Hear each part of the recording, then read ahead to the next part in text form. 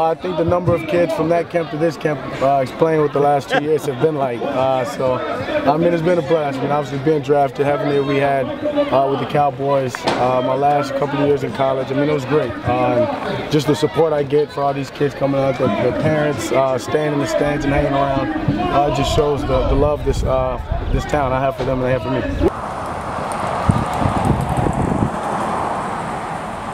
It's just an amazing thing to know somebody that went to school here daily and was a great kid, a great player, and to come back and let these kids see him anywhere, these small age kids, and he's their Roger Staubach, you know, in my era.